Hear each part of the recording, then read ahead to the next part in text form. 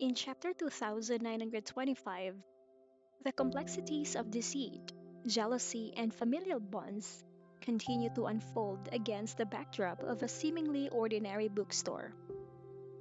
Carrie, ensnared in a web of control and surveillance by Mr. Lab, finds herself in a tense situation as she reluctantly ends a brief phone call with him.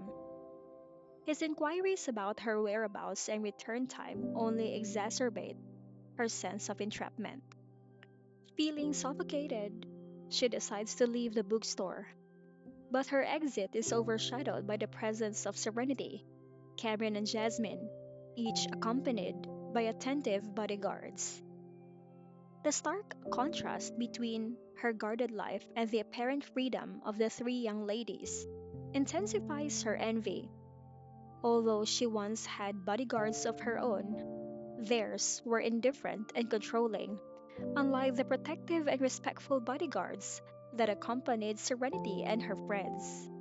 This comparison stings Carrie deeply, highlighting her own lack of autonomy and freedom.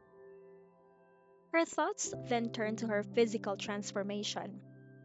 She believes that her new appearance, coupled with Cameron's compromised vision, will shield her from recognition.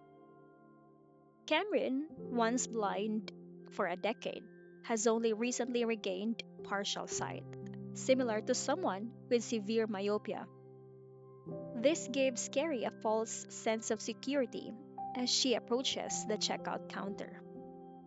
Using her newly acquired voice changing skills, she attempts to mask her identity further.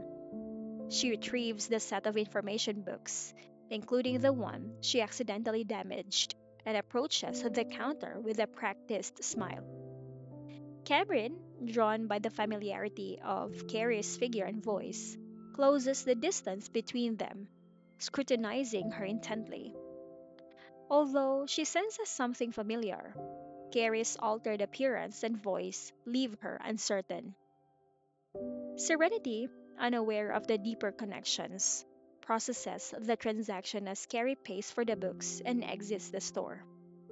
Outside, the Lab family's bodyguards maintain their facade of respect, with one shielding Carrie from the rain with an umbrella and addressing her as Madam. This display of deference is a sharp contrast to the control they exert over her behind closed doors.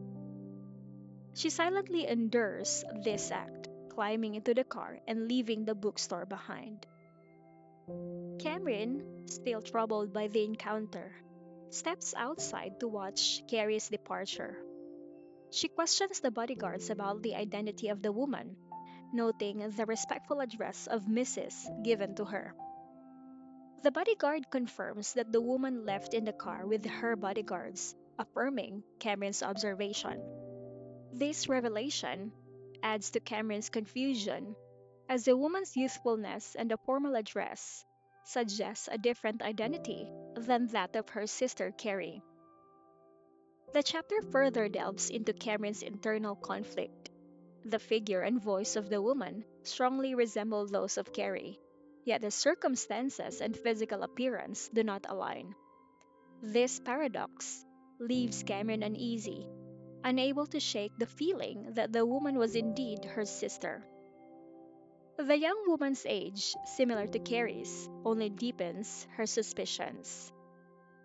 Serenity and Jasmine, sensing Cameron's distress, join her outside the bookstore. Serenity, sharing Cameron's uneasy familiarity with the woman, is equally perplexed. This shared sentiment of recognition without certainty creates a palpable tension among the three women.